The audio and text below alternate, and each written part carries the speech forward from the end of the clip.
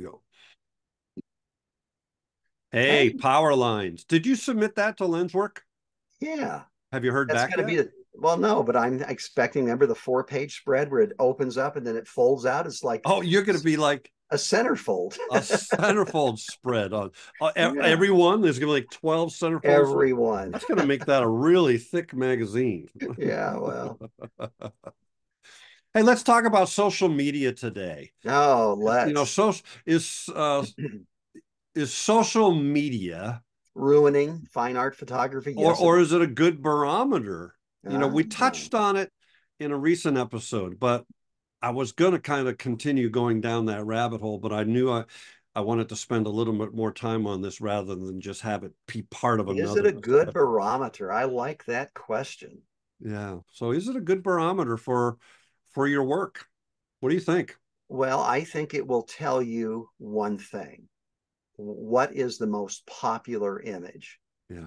But the question is, does popular mean best? If Yeah, you not get an image that gets 1,000 likes and you get one that gets 200 likes, is the one 5 times better, gooder, as you would say, gooder. than the other? Is it, what is it a barometer of? It is a barometer, Yeah. but what of? You know where this came from? I just remembered where this came from. I was Can you steal struggling this as from I was going Brooks to bring again? this up to remember where this concept came from. Sean Tucker, who's a brilliant British photographer, you sent me a little Oh, video clip yeah, recently yeah, yeah. where he does like a 10-minute video, and it's excellent. If you haven't seen it, and I wish I could remember the name of that, but if you go look up Sean Tucker on YouTube, if you haven't been following him, you Yeah, should. don't go out and shoot. Stay in and listen to this Yeah, video. yeah, yeah. Don't do like that. Just what we were talking about recently, right?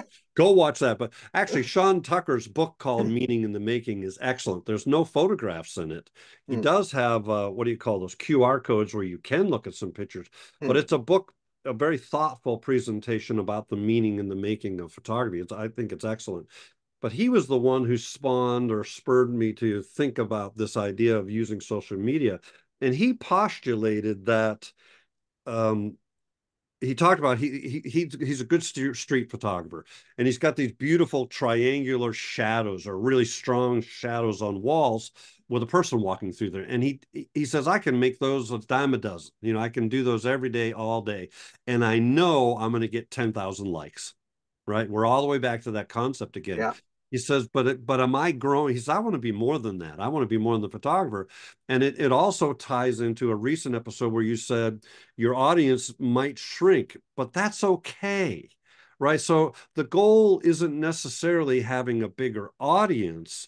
The goal, I think, is making more authentic work without any regard for what the audience is. So if you're using, so my take is if you're using social media as a barometer for whether your work is successful or not, I think it's the wrong jungle to be pounding around in. I hope Brooks won't mind, but this reminds me, he did do a recent Here's a Oh, Thought about who is our audience, meaning on social media, who is it who is saying like? Are these all gallery owners and curators and museum experts? no. No, they're a bunch of guys who just watched an hour of porn and now he's over on Instagram for a few minutes. I mean, these are not really, they are the least qualified people to be judging your personally expressive work. Yeah. And yet we take great meaning in it because there's a bunch of these. Now, when you do it, what do you get? Do it again.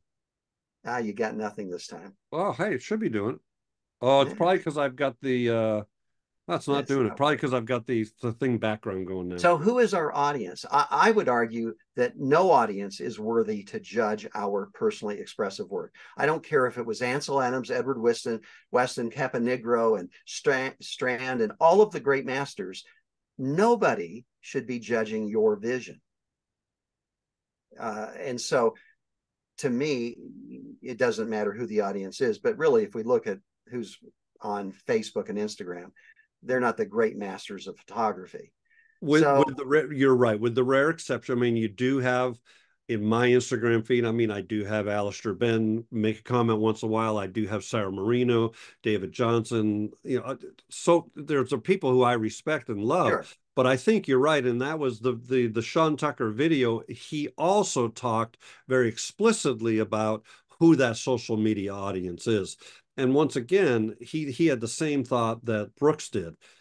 It's not an audience made up of sophisticated viewers of art.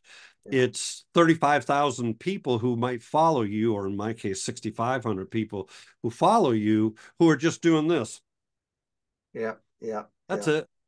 There's Yeah. there's no value to that whatsoever. And in that video, Sean also talked about the fact that your audience is probably going to shrink because your more expressive, meaningful images are generally not going to be highly impactful. They're not going to, like that image behind you. It's Yes. not necessarily Yeah. highly impactful. Right.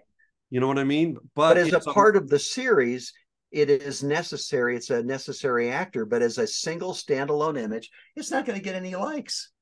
yeah, Hey, let me ask you this, John. Let's pretend you have two social media websites. One is just a bunch of Facebook blah, blah, blahs, and the other is all very accomplished fine art photographers. Are you going to take a different meaning from what Facebook says of your images or versus what this other website says of your images? Does it matter if the audience is sophisticated and accomplished versus a bunch of yahoos? yeah.